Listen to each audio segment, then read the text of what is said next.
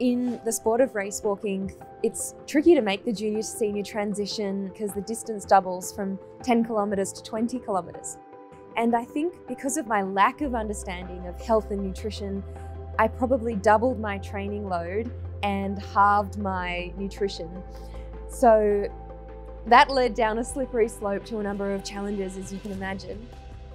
Up until now, so much of the research was done on men and boys and then directly translated across to females, and so often that doesn't work for us and leaves us frustrated and lonely and confused, and ultimately contributes to the decline of women and girls in sport.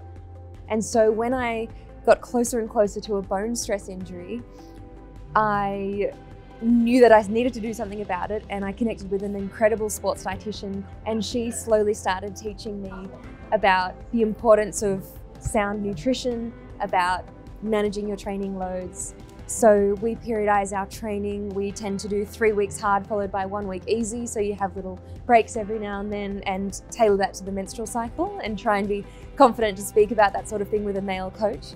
We periodize our nutrition across a week, across a cycle and across a year to ensure that we're not at risk of bony stress injuries or overuse injuries, but at the same time we're achieving that optimal body composition for race day.